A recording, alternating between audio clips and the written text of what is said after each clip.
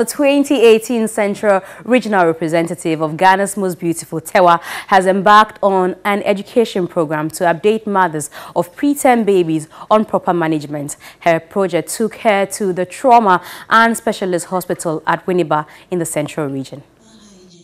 As part of her projects, the 2018 Central Regional Representative on TV3's Ghana's Most Beautiful, Perpetual Opelabi, also known as TEWA, reached out to mothers of preterm babies at the Trauma and Specialist Hospital, Winneba, to engage them on their proper management. Every time we ignore or we don't take a hand washing or infection prevention seriously. But with a preterm baby, we all know that their organs are not well developed, and so they are susceptible to infections. And so the least infections, it aggravates their situations, and then sometimes they die.